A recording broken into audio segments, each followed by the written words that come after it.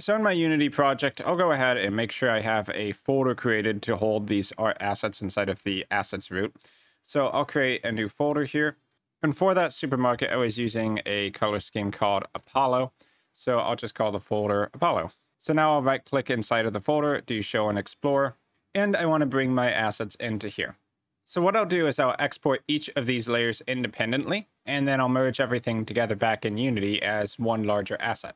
So I'll rename the layer to something that makes a little bit more sense here. Let's call it roof door. So with this roof door layer, I want to go up to File, Export Sprite Sheet, and then you'll see everything in the document here, which is obviously way too much stuff. So what I want to do is go to the Sprite tab, change layers to selected layer, or you can select the one that you want to edit here.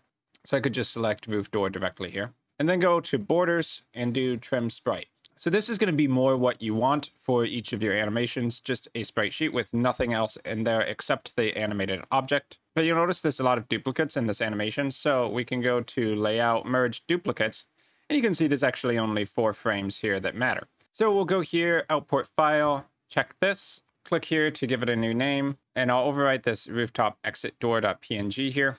So I'll hit OK, and yes. So let's export it now. And over here, you can see that part of the asset.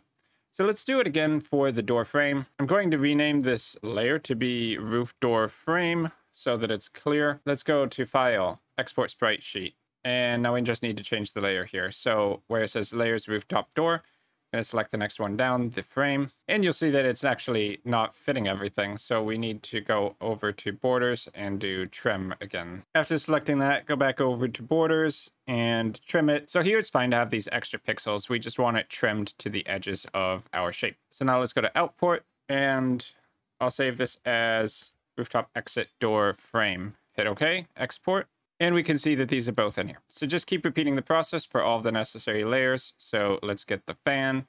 I'll select fan from the list. It's already been trimmed to merge the duplicates, and we can see that the shape is being trimmed here as well. So give it the name here, rooffan.png. Next, the supermarket door.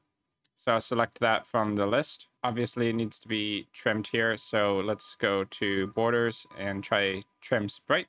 And as we can see here, there's a couple extra pixels that shouldn't be there, and I need to clean up the door a little bit. So let's go back. I'll just hide everything else so it's easy to see. Gonna show the supermarket door. Let's fill in those pixels and just do that for each of the frames as necessary. Okay, and then just need to remove those extra pixels. So just going frame by frame to check that. This can happen when you're working with too many layers and you just accidentally draw on the wrong one. But that looks clean now. So let's go to File, Export Sprite Sheet, select the supermarket door.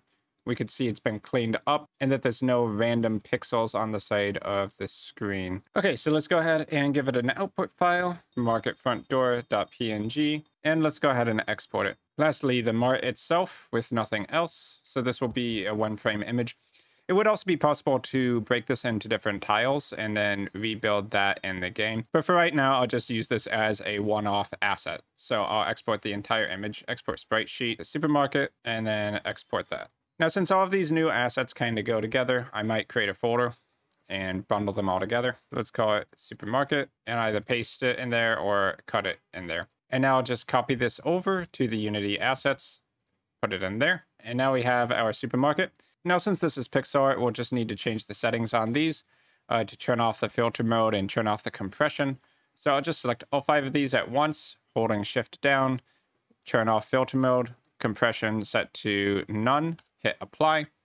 Now for some of these, the ones that have animations, we'll need to change it from sprite mode single to sprite mode multiple.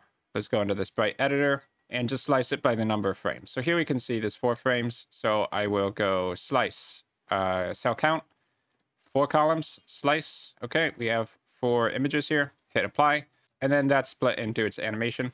Let's do the same thing for the rooftop door, sprite mode, multiple, apply, slice, grid by cell count, 4 again, hit apply. And we'll also want to do that for the front door of the supermarket. So make sure it's in sprite mode, multiple, apply, slice, and this looks like 7 frames, so 7 columns, hit apply, and verify it's correct.